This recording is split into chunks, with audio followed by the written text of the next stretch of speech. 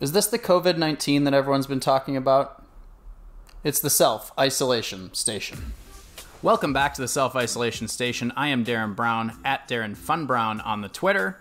Hope you've all been doing well in quarantine and self-isolation. I know I have, other than my smoothies have been getting a little browner, but that's really not a big deal. It's been a little while since I've done an episode for you, and I just wanted to give you a quick update that on the podcast, Sound of Hockey, which I do with John Barr and Andy Ide right here in Seattle, we've had some great guests recently, like Annie Pankowski, who's an American hero, and this week we actually interviewed a quote-unquote special guest, and if you haven't listened to it yet, I'm going to spoil it for you, which is that our special guest was actually just John Barr, who is one of the three hosts of the show. But really, we had him on as a guest, quote-unquote, because he's a guy that has put his life into bringing hockey to Seattle, essentially. He's just a regular guy that was able to organize people, and so he never really told his story on the podcast, and so it's a really interesting story, so give it a listen. I think you'll like it. We also talked on this week's podcast about the Kirill Kaprizov situation, which we talked about here on Self-Isolation Station last time we did an episode. Well, there's been a development, and it's not a great one for you Minnesota Wild fans out there. Yes, I'm wearing my Minnesota Wild jersey. I'll get to that in a minute. The development is that although Minnesota should be able to sign him, in theory, it's unlikely now that the NHL is going to let him slide directly into the lineup should they actually resume their season.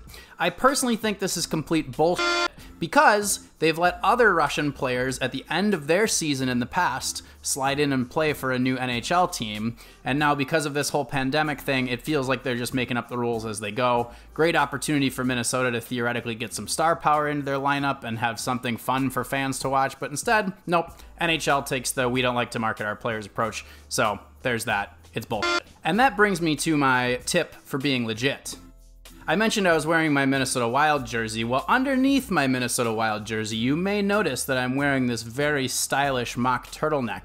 My tip for being legit is, if you want to be a legit hockey fan, you can wear something like this, an old-timey Bauer or maybe CCM hockey underwear that maybe you've even had handed down to you from someone who's older, like maybe a brother or sister, as is the case with mine.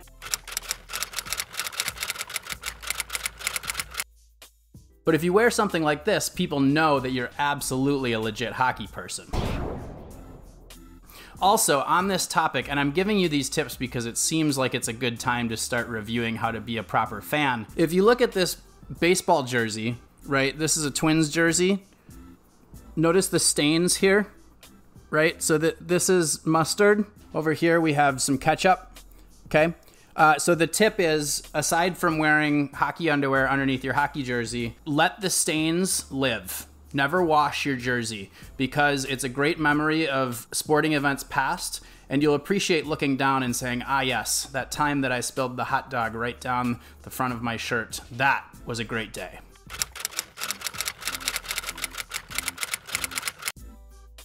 To close out this week's Self-Isolation Station, I wanted to do one more round of a video goalie gear corner!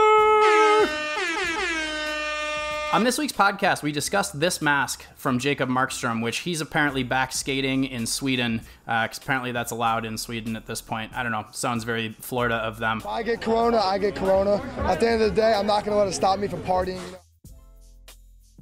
I personally am not a huge fan of masks like this that are just essentially like a team motif. The reason is because I feel like the goalie mask is a good opportunity to do something very personal and to really express yourself and be creative. And when you just go with the team motif, it just, I don't know, I mean, it's like a dime a dozen. Anybody can do that. Any mask painter can make a decent team motif, and any goalie can come up with this kind of a scheme. So it doesn't really do it for me. I think it's sharp and it's clean, but if you're a goalie out there thinking about painting your mask just the colors of your team and with your team logo and name, think again, because there's a lot more that you can do with that mask. It is a blank canvas. This wraps up Self-Isolation Station. Thank you all so much for joining. Please do subscribe, because then you'll find out when the next episode comes out, and I guess, I don't know, it's helpful to me or something. And you can also like below and put a comment and all that stuff. But thanks so much for watching, and we'll talk to you all soon.